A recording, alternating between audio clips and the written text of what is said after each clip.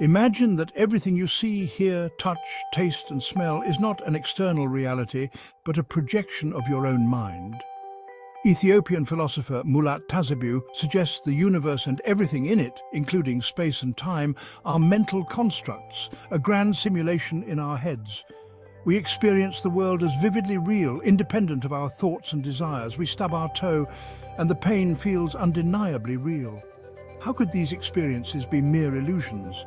Tazabu argues that our brains are sophisticated information processors. They receive a constant stream of data from our senses: sight, sound, touch, taste, and smell. The brain takes this raw sensory input and weaves it into a coherent narrative that we experience as reality. Our brains don't simply record the world like cameras, they actively interpret and construct it. Our past experiences, beliefs, and expectations all color how we perceive the world around us.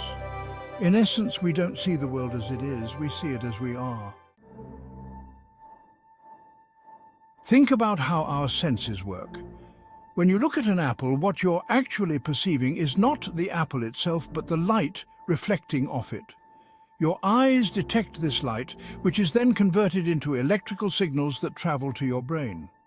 Your brain interprets these signals, drawing on its vast database of stored information to construct an image of an apple. Sounds are just vibrations in the air that our ears convert into electrical signals for the brain to interpret. Our brains are constantly bombarded with sensory information, organizing it into a meaningful experience. Optical illusions demonstrate how easily our brains can be tricked into perceiving things that aren't really there.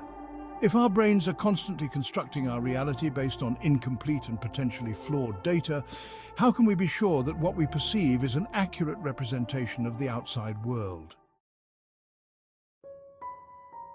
Tazabu posits that the observer plays a crucial role in shaping reality. He argues that it is the mind or the soul that animates the sensory data received by the brain and constructs the world we experience. In essence, there is no reality without an observer to perceive it. This suggests that each of us experiences a unique reality, shaped by our individual perspectives, memories, and beliefs. What I perceive as red might look different to you, not because of any difference in the physical properties of light, but because of subtle variations in how our brains process color information. If the universe is a mental construct, then we are not separate from it, but rather intimately connected to it. Our thoughts, emotions, and intentions influence the reality we experience. Perhaps the most mind-boggling aspect of Tazabu's philosophy is his assertion that space itself is a mental construct. We tend to think of space as an objective reality, a vast, empty expanse that exists independently of us. But Tazabu argues that space, like everything else, is a product of the mind. We perceive distances, sizes, and shapes based on the information our senses provide. Without an observer to perceive them, these concepts become meaningless. Imagine a universe devoid of any sentient beings. Would the concept of space have any meaning in such a universe?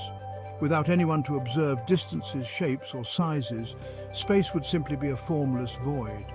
Only when a conscious observer enters the picture does space, as we understand it, come into being. Tazabu's ideas have profound implications for how we understand ourselves and the universe we inhabit.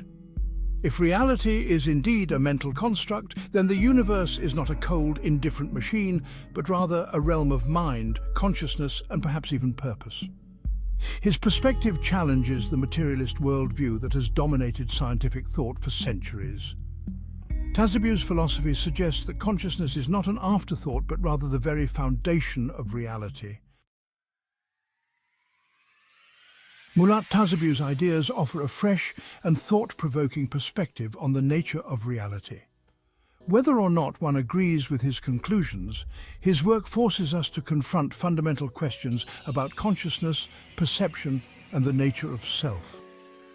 By encouraging us to question our assumptions about the nature of reality, he opens up new avenues of inquiry and invites us to explore the universe within and the universe without with a sense of wonder and curiosity. The next time you look up at the night sky or marvel at the complexity of your own hand, remember that you are not just observing the universe, You are, in a very real sense, creating it.